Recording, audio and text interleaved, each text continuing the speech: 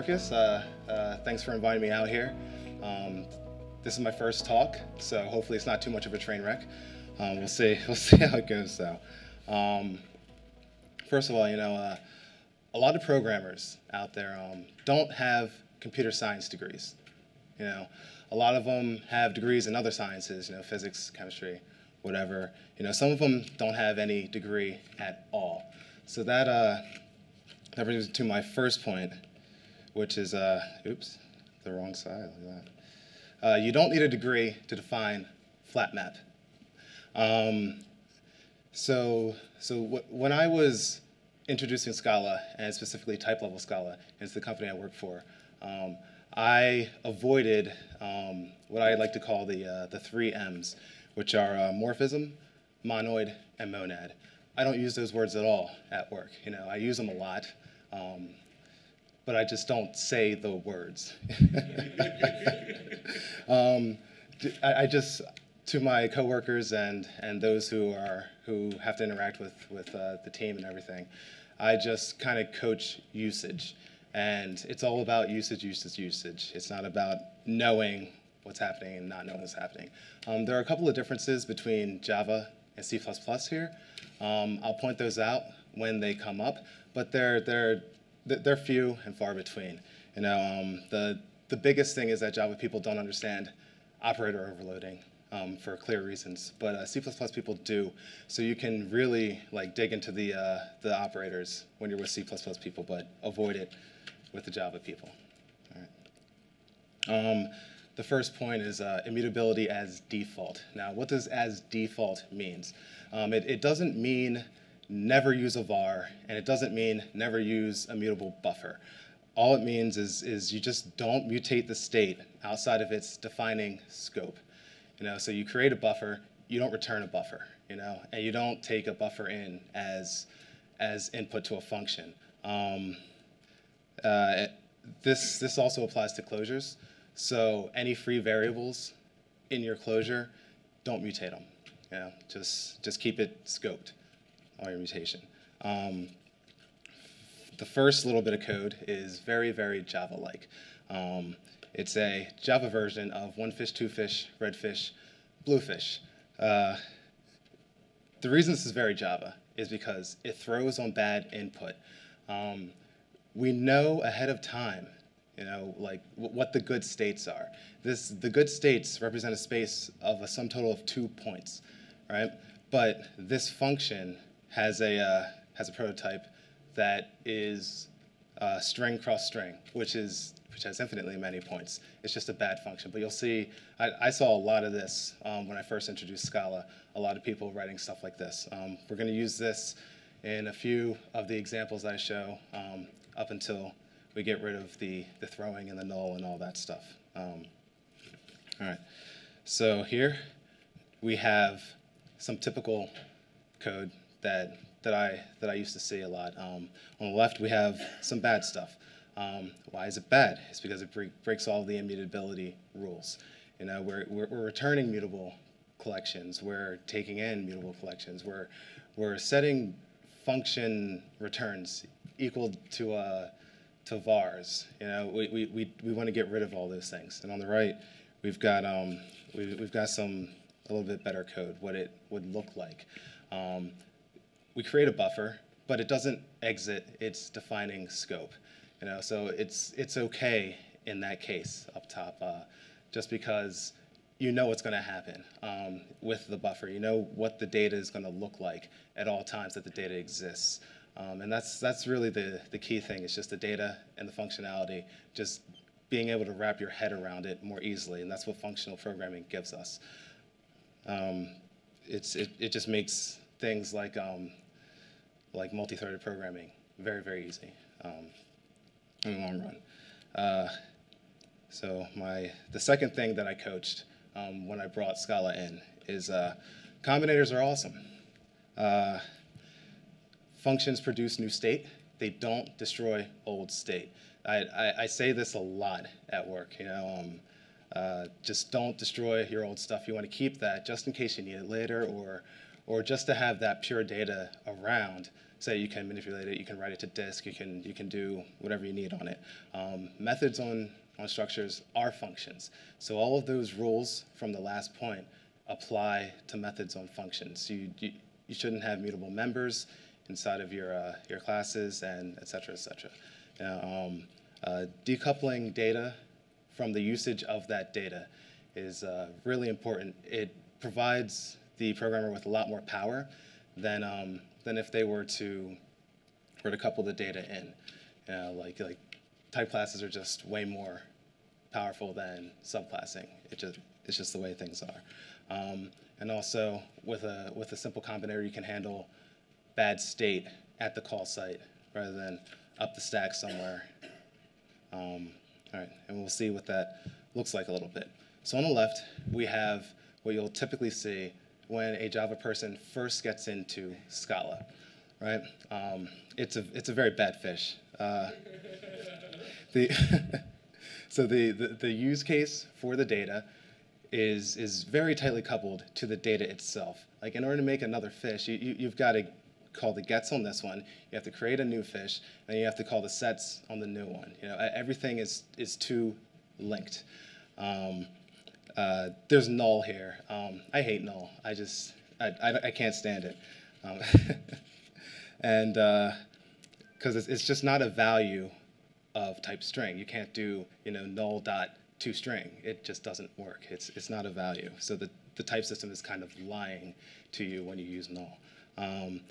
Set methods, they destroy old state, which breaks one of the rules that I just outlined here. And it poisons threads. Well, it has the potential to, because state's just getting changed all over the place. You don't know what your data looks like when you have your data. There are no guarantees here. And also at the bottom, we have some methods that return nothing and they throw. Like the function signature means nothing to the developer using the library that might look this way. On the right side, the first thing you notice is it's very, very short. Object-oriented people love to type. For some reason, I don't know why, but they love it. It's crazy to me. But if you have a boss and they're wary about bringing Scala in and asking why do we need to change things? Why aren't things good enough now? Just show them this slide and be like, how much more productive do you think I could be on the right than the left? And that's a good selling point right there. The function here, the spawnFish function, creates a new object. It doesn't destroy old state. You still have your original fish. And that's really important because if another thread is off working on that, it doesn't get poisoned by whatever you're doing here. So you have thread safety and reliable data flow. There's no null or throw except for in the color function, which we'll get rid of later, which throws a match error on bad input. And the usage is decoupled from the data. Whatever function you pass in here is up to the user of the library. It's not up to you. You can't cover every use case. You can't think of every use case, so you may as well leave it open. And the bad state from the color function is handled at construction time instead of later up the stack somewhere where it's going to be hard to track down. All right. So the next thing is case classes and traits. So case classes and traits are great because it automatically encapsulates. It does a whole bunch for you. There are already combinator type functions on them in the copy methods, and they're immutable by default. So you can do a lot of really fancy things with case classes and traits that you maybe could not do if you had just regular classes. Yeah. We'll see what that looks like a little bit. Here are 3 ways you can make a better one fish, two fish, red fish, blue fish. So on the top left, we have the trait that defines what a fish looks like. On the top right, we see our bad case. So the bad case isn't a fish at all. It's Ahab's white whale. And then we have we have three different ways that we can kind of define our good and bad states. It's done in the type system. It's not done at runtime. So there's no reason to even think about what you would throw, when you would throw it, and things like that. It removes that, I guess, cognitive burden from the developer. And I find that coaching that is really good. People get that a lot, especially the Java people, because the fact that you have to catch exceptions in Java is one of its most hated features. So people really like the sum types here. And you don't even have to say sum type. It just it just falls out. All right. So all of this all together brings me to, I guess, the kind of my salient point here. It's that objects are not coroutines. We've all seen code where they're treated as such, where you throw everything out of the window, all your guarantees that programmer is supposed to give you, and you call something, and then you make an object, you call something on the object, you mutate that object, you call something on the object, you mutate that object, you call something on the object. It's a really messy, series of yields. That's all that is. And treating objects like coroutines leads to a lot of the problems you see with just debugging. You can't follow code that way. You can't keep it in your head. You can't know what it does. And functional programming gives us a lot of tools to solve those problems, that you never have to deal with them again. And so you can change that habit into, you define your object, and then you just combinate on it over and over again. All right, let's see what that looks like a lot. So this is one big thing, and it's bad. It's treating the object, which is a school of fish, as a coroutine. So you can see it initializes to null, which is typical.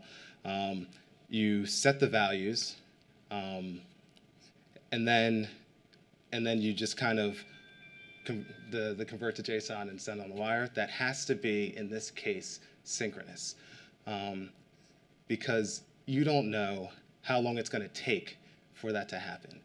So, and you're mutating the object as you're going through this. You're doing this 10 times.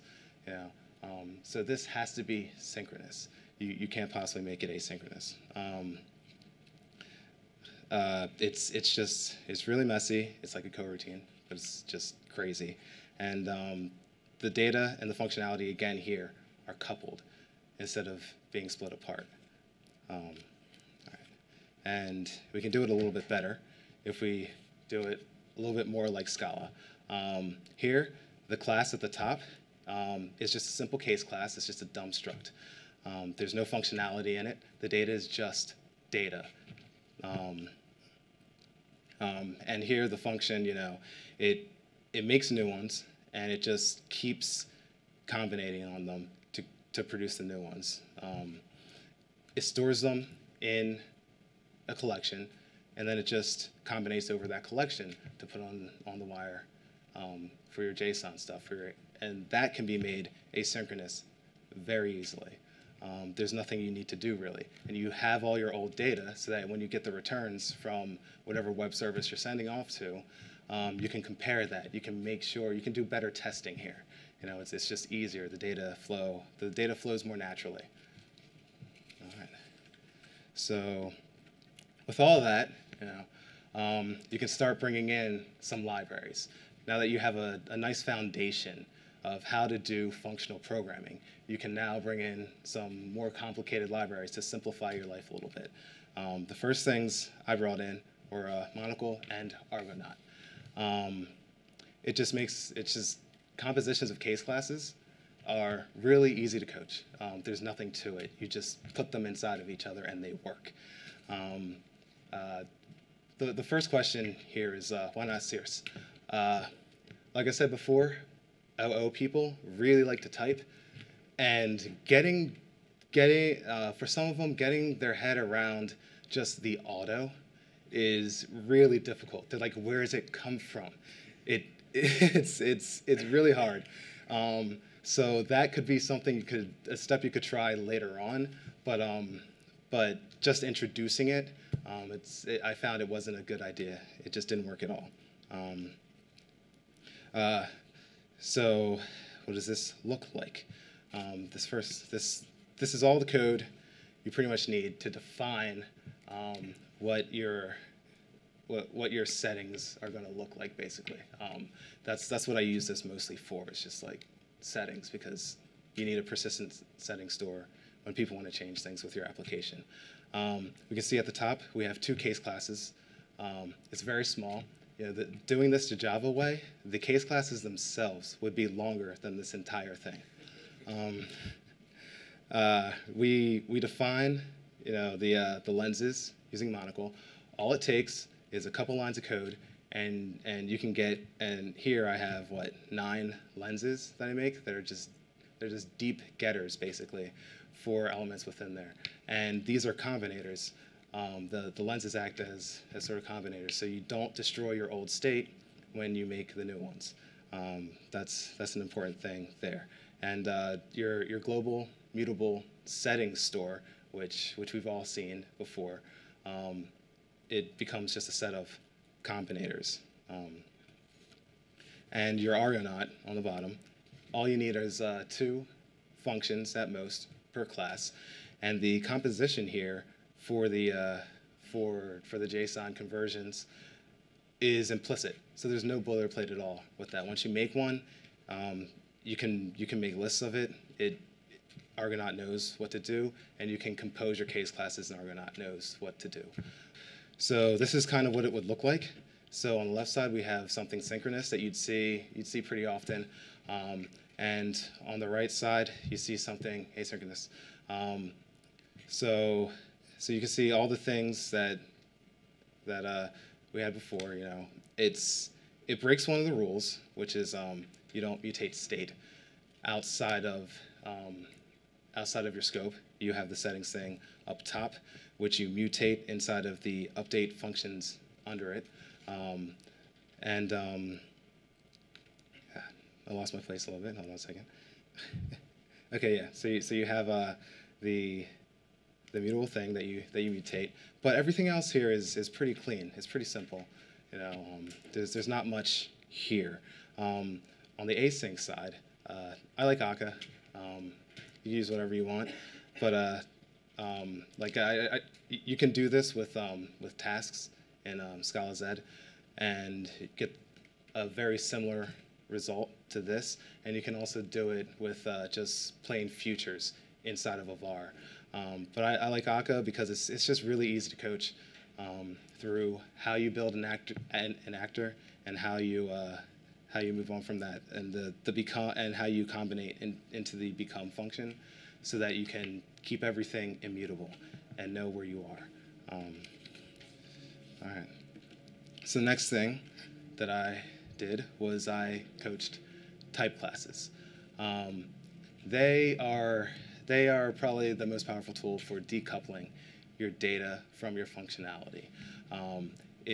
It's way better than using subclasses, and if you're working with a lot of Java people, you can analogize this with comparator versus comparable, because with comparable, when you implement comparable, you can't sort that object more than one way. If you need it sorted one way and then maybe the reverse of that somewhere else, they can't do that with one class. They have to write 2 classes which represent the same data, and then they have to maintain those 2 classes. With comparator, they don't need to do that. You define the data in a class, and then you have 2 comparators to do it. So that's the analogy I always use when dealing with type classes. The implicit arguments with type classes are easy, because it makes sure the compiler makes sure for you that you have everything in there, and you don't have to do the boilerplate of always typing in the thing over and over and over again. All right. So what does that look like?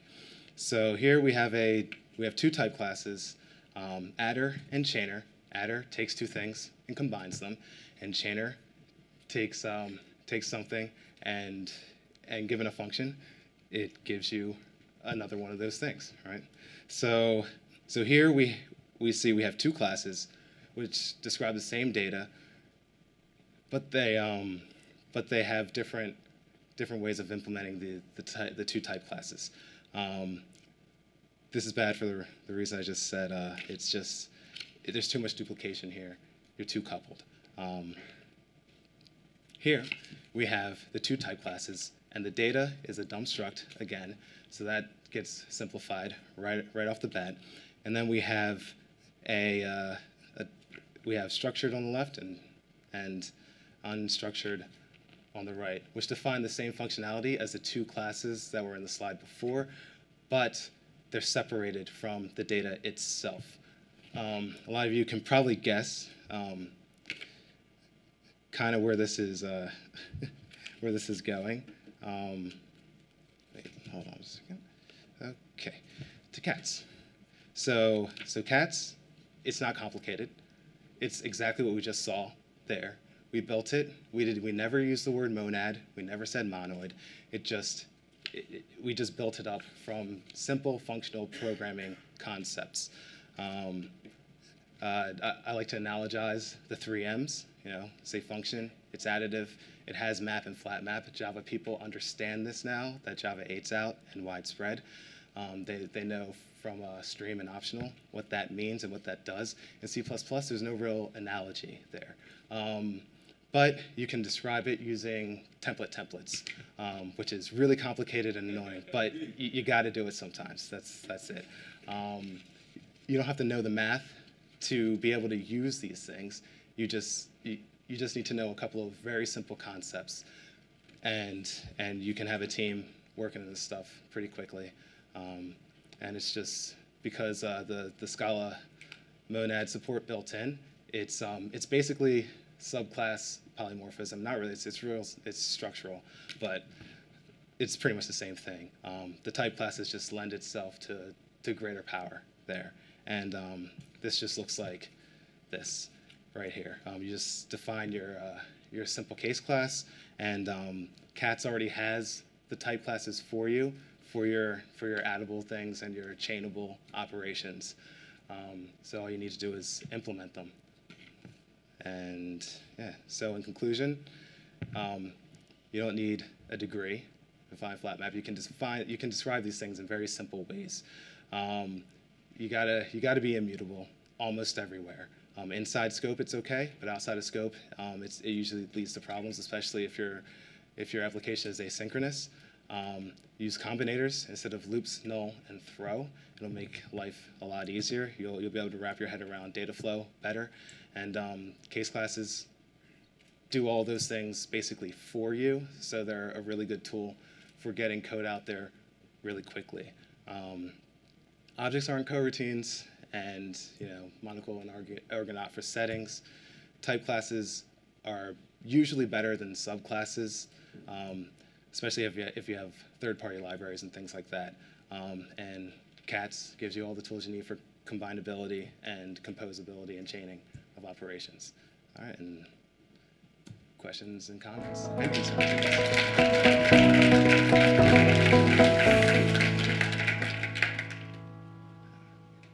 So it seems like at your job you were doing a fair amount of teaching and helping getting people onto Scala.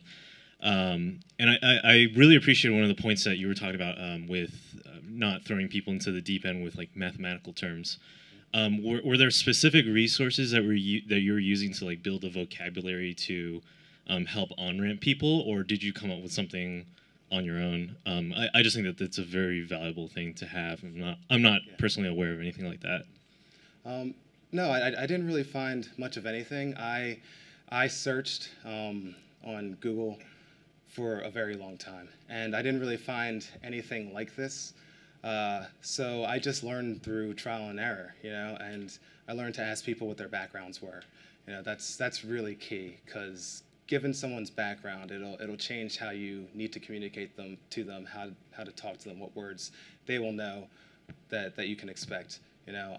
So that's it. It's more about people. When I first wrote this talk, it was very technical, and then it got to a point where I realized that that's not really how I introduced Typelevel Scala. I introduced it by dealing with people, by doing things that are really non-technical, and doing it a lot.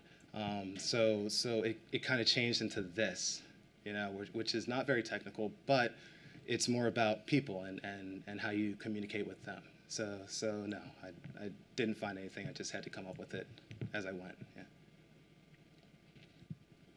So in the case of like having all of these different ways of doing stuff, because for most people like doing immutable and case classes, so how did you enforce this kind of stuff? Like how did you get people to work like this? Because they probably still had like the Java and C++ background, that they would still like write code as if it was still Java. How did you like get them to there? So the important thing here is time. I didn't really enforce anything. All I did was I wrote the code that I wrote, very functional, very type level. And then in order for them to really use any of the libraries I would build, they would have to do the same. So it's kind of, they would write a lot of code that was very Java-like, and then they'd hit a brick wall eventually where they had to interact with something I had written. So it's just a matter of time, really. Once you get in there, the change will happen. You just have to be patient. Yeah. So in avoiding the 3Ms, which I like totally think that's like a smart approach, did you kind of come up with your own like package people would import that had like type aliases and things like that to sort of like change so that people would work with addable or things like that? Or like what sort of strategy did you use so that they could kind of implement type class instances without really having to care about that stuff? Or did they just not really use the 3M type classes as much? I just analogize them. You know, I say when you see this, it means that. You know, that's all I did. But I see your point. That it'd be great to have, you know, just a small jar somewhere they can import, and it just says addable and chainable instead of monoid and monad. Yeah. I think you were next. Yep. Thanks. You're a man of great courage. I've got 20 years of Java myself, and now 4 years of Scala. Yeah. And maybe you might want to remember when you say that Java programmers like to type a lot, that's not quite true. What it is they don't know that they don't have to. Yeah. So it's an important motivator. All you have to do is show them how not to type so much, and they will bless you.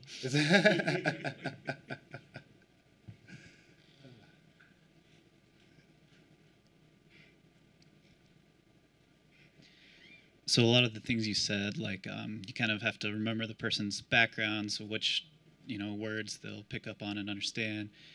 So a lot of these things seem kind of dependent on like one-on-one pair programming, or kind of a lot of that takes a lot of time, right? Do you view that as something that's just necessary to dedicate a lot of time to that, or do you think that some of the stuff can scale a little more in like workshops, or have you written up guidelines that people can read or anything like that?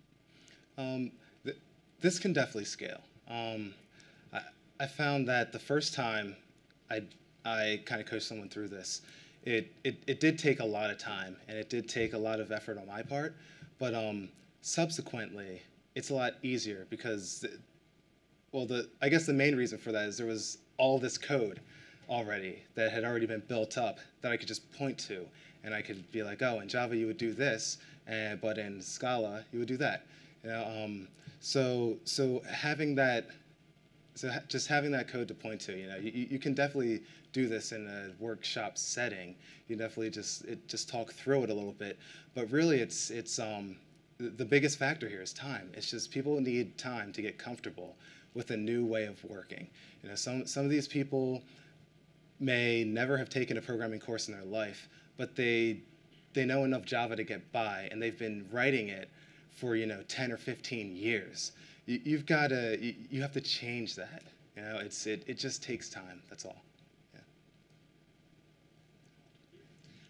Hi. I love that you picked Argonaut over Circe because the Circe derivation stuff was just too magical. I was just wondering, I mean, if you're looking for analogies, I mean, something that say Java and C++ programmers they do a lot is they use code generation tools. Yeah. And I was wondering if you could analyze the kind of type class derivation stuff as being, well, it's a kind of code generation, but it just happens, it's not a separate tool. It's actually sort of built into the library somehow. I mean, which is kind of magic, but it's more familiar maybe.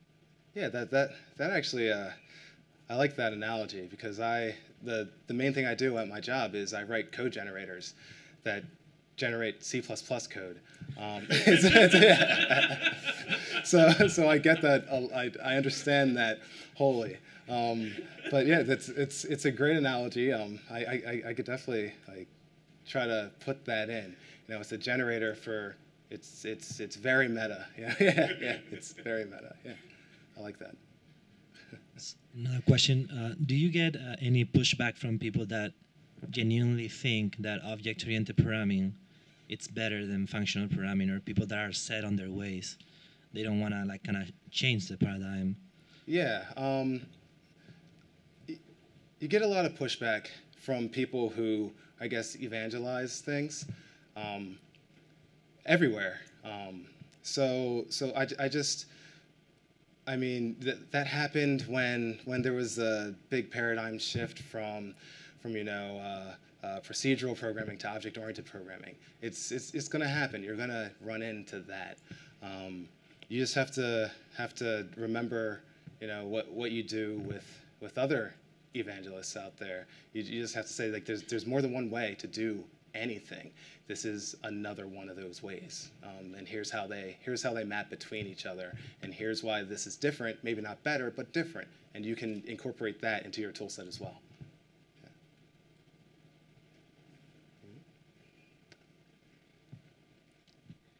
You mentioned how this ties into Java 8, and that's kind of paved the way a little bit, where it introduces things like optional and flat map. It guides people toward that. That's been great. I've been through that. But one thing that I'm noticing as more people get up to speed on Java 8, I'm having a harder time selling Scala, because this meme has gotten out there. Well, Java 8 has lambdas, it has optional, all these things. It's already adopted the best parts of Scala. Everybody in this room pretty much knows why that's not true, but I'm having trouble condensing that down into soundbite form. Have you ever had to do that? What would be your counter argument to that? That lambdas aren't the best part of Scala. I mean, in my opinion, the best part is the type system. The fact that you can just higher kinded types in and of itself is reason enough to make the move. It just simplifies so many problems. You can't really do monad programming in Java because of its type system. You can't just you can't make real combinators in it. And combinators are a big part of how I program, of how I just chain operations together, just to get data through in a comprehensive way. So that's really the killer app of Scala, is the type system, not the lambdas. Okay, final question over here. What do you do about tooling? Because, as a Java developer, I depend a lot on the tools, whether it's the IDE or refactoring tools or build tools or anything else. How do you migrate to a new tool set and get people comfortable with using a different tool set? I didn't. I use Eclipse. So the Scala IDE, there's an Eclipse plugin for it. So you just download that, you incorporate it, and then they just have to pull in their jars the exact same way they would do in Java. Everything else is exactly the same. All the tooling is the same. The IDE does it for them. Well, it comes with SBT. The plugin actually uses SBT on the back end, so you don't need to teach SBT. That's really important. That went a long way in switching things over. Just use an IDE. Just use Eclipse or IntelliJ. They do everything for you. So you don't have to switch tooling. Everything just comes out of the box. All right, let's thank the speaker.